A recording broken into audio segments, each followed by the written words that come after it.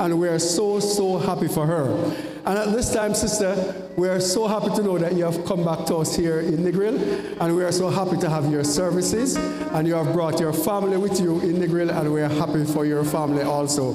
So at this time, she is desirous of being a permanent part of the Negril Seventh-day Adventist Church, hence the reading. And therefore, this is the final reading, the second and final reading. And at this time, if it's your desire, we're going to ask someone, a member, to move that she becomes a part of the Negril Seventh-day Adventist Church. And afterward, if that is the consensus, we're going to ask the entire church, the members of this church, to vote in the affirmative. Is there anyone that can move for Sister Parkins, Sister Campbell, to be a permanent part of this Negril Seventh-day Adventist Church? Anybody move? Okay, it looks like we have so many people moving. All in favor? You can look, Sister Campbell. The people are happy for you. And you know, she's really our beloved Sister Campbell. Sister Campbell, you are no longer, as of now, you have, maybe it's the first time in your life you are going to divorce. But never. Of the earth, the cattle and everything that crawls on the earth, each according to their kind, said, let us make man after our likeness, and let them have dominion here over the livestock, over everything that creeps, and over all of the earth. God formed a man out of dust, out of the living things in the land. The Lord God planted a garden towards the east in Eden, and there he placed Adam to tend the garden and cultivate it. In the garden he caused beautiful trees to grow, which produced fruit that was good to eat. God also provided care for the garden by causing a mist to rise from the earth to water the ground. And the river that went through the garden into the surrounding area. In the middle of the garden were two distinct trees. From every tree in the garden you, man, fairly eat. But you must not eat from the tree of the knowledge of good and evil. For if you do, you shall die. Then the Lord God brought all the cattle, every beast of the field, and every bird of the air to Adam to see what he would call them. And whatever name that Adam gave each of the living creatures, that became its name. Now all the creatures God's.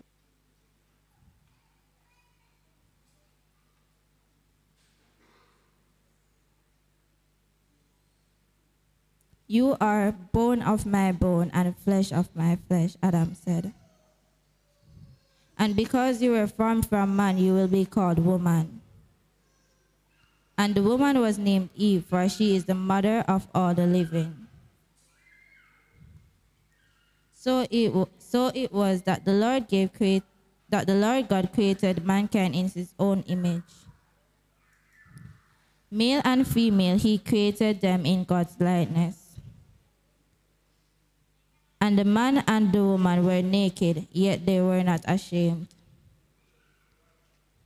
God blessed Adam and Eve and said, be fruitful and multiply, fill the earth and rule over it. I give you dominion over every creature that I have created. I am giving you every seed-bearing plant and every seed-bearing fruit as food to eat.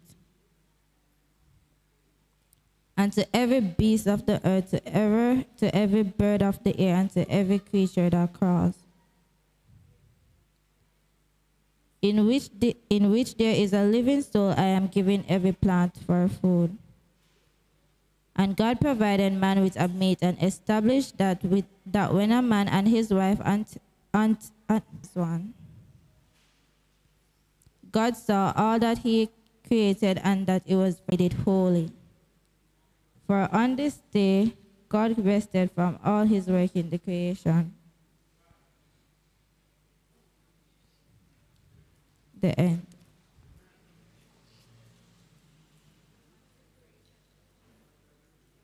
What did you guys learn from the story? We should listen to God. We should obey God.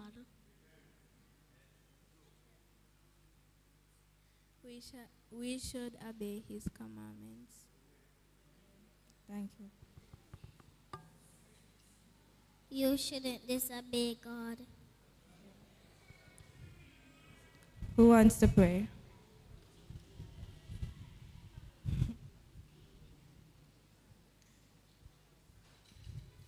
Dear God, thank you for today, Lord.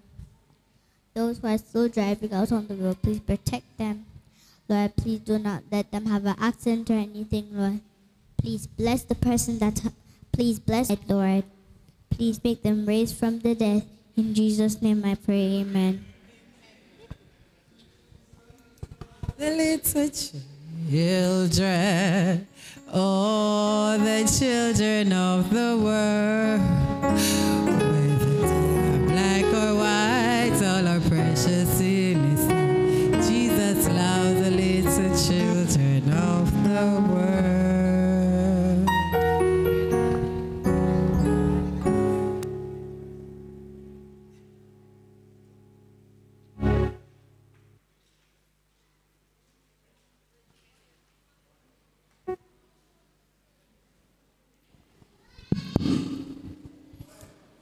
Ushers come forward to receive tithes and offerings.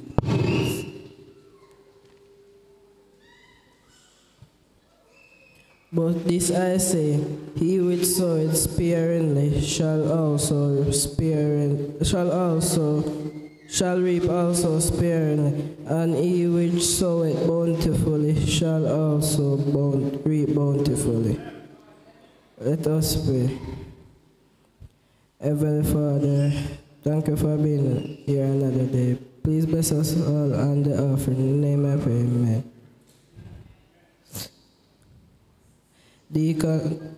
Ushers proceed to receive tithes and offerings while we have a special song by Sister Delisha Beckford. Happy Sabbath, everyone.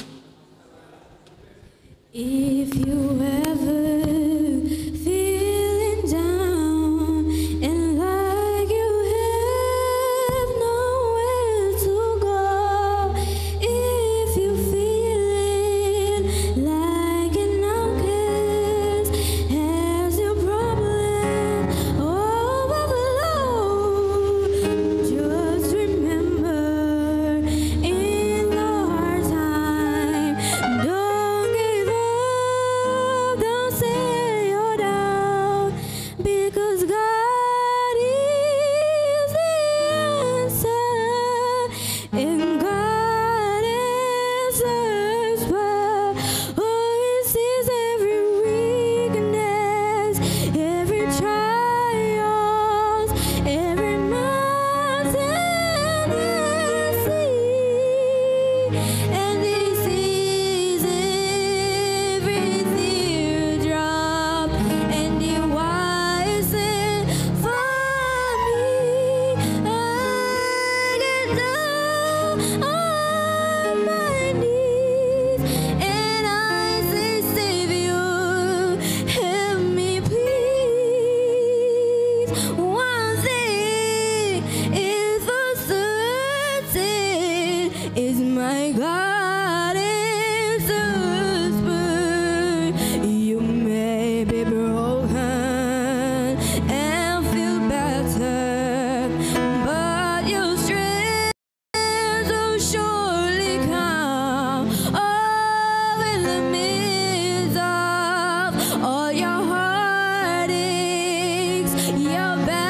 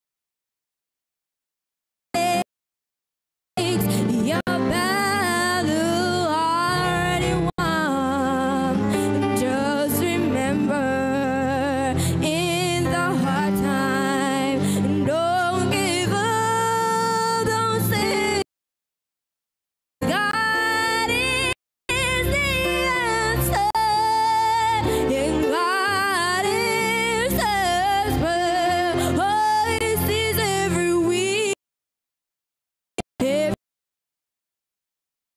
every mountain and sea, and He sees every teardrop, and you wipes it. Down on my knees, and I say, Savior, help me please. One thing is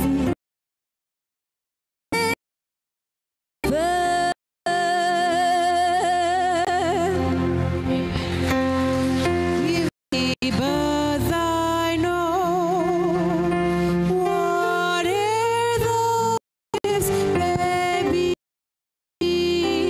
all that we have is thine, our Lord. Our trust, O Lord, from thee. Oh,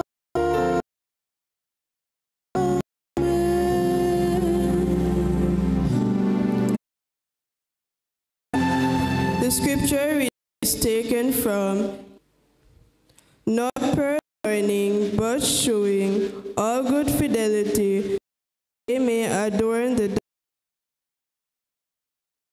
all things.